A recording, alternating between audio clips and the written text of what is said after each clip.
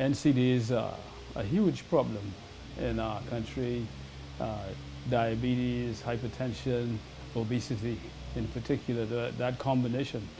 And I think it really takes a lifestyle approach to solving the problem.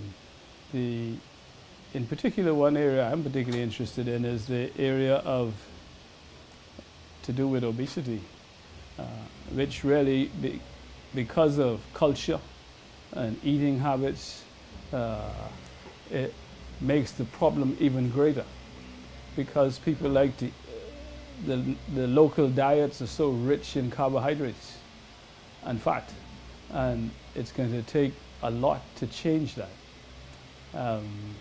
And the change must come from very early in life.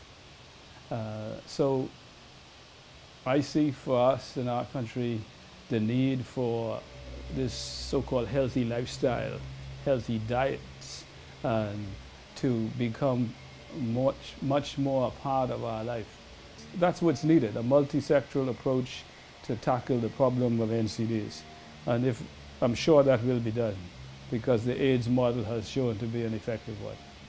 Over 30 years later now, and much stigma has been removed, it is our hope that people will more readily get involved in HIV care as we go forward. And so I think we are at the situation where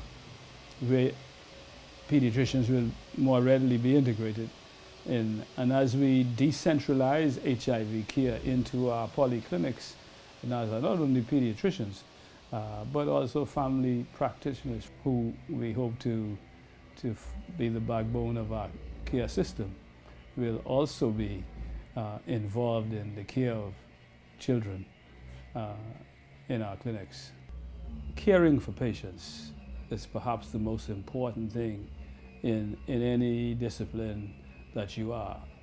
You have to care for patients if you're going to be successful. And I mean care in its totality.